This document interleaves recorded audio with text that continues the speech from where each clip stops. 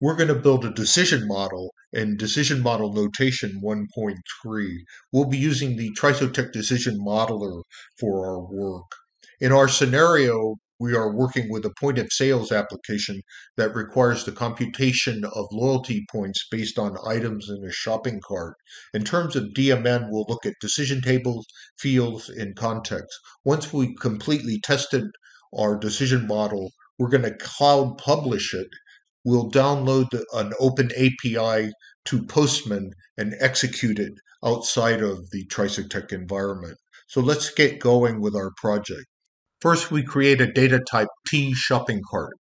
It's a structure that includes phone number and a collection of items, which is a structure that includes attributes of SKU, quantity, and unit cost.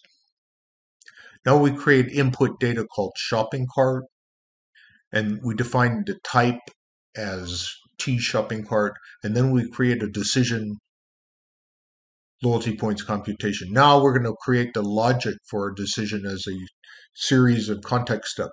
And the first context step is to compute the item cost list with the field expression for item in shopping carts, that items return the quantity times the unit cost. Then we create the total cost as the sum of item cost list.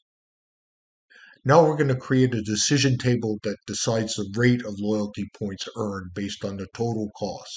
The input, of course, is the total cost, which we just computed. And the output is the rate, which is a number. Under 30, they earn no loyalty points per whole dollar spent. Between $30 and $100, they earn 5 loyalty points per whole dollar spent. Greater than or equal to $100, they earn 7 loyalty points per whole dollar spent. Now we're going to compute the loyalty points for each item. So the first thing we do is put in a conditional step. And we say if rate is greater than 0, then we create an iterator step for item in shopping cart. We're going to return the loyalty points computation, which is defined as the floor of the unit costs times the quantity times the rate.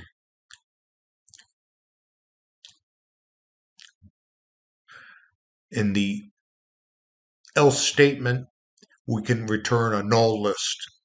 So then we compute loyalty points as the not null sum function, because loyalty points could be a null list.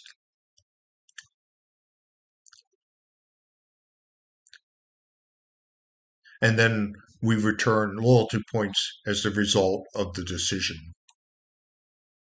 So let's validate and test our decision model. The first thing we do is click the validate checkmark, and it validates our DMN. No issues were found. Then we go to Bruce Silver's decision table analysis, click on that, and no issues are found.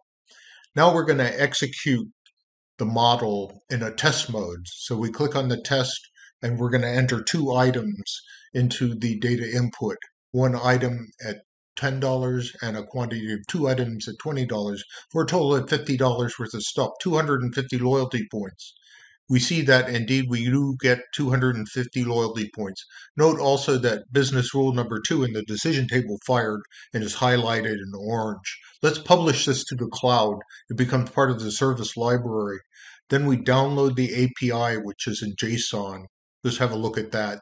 That's a Swagger file, which defines the REST API. We're going to import it into Postman, and that's going to create a collection including the REST endpoint for executing the decision model external to the Trisotech environment. So the first thing we're going to do is set up our authorization with OAuth2 token, and then we're going to edit the body of the REST request, which is a post.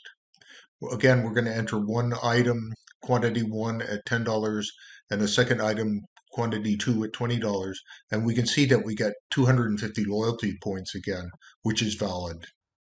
Thanks for watching my video. I hope you found it useful. My email is tom@advancedcomps.com, and of course you can reach Trisotech at trisotech.com. Have a great day.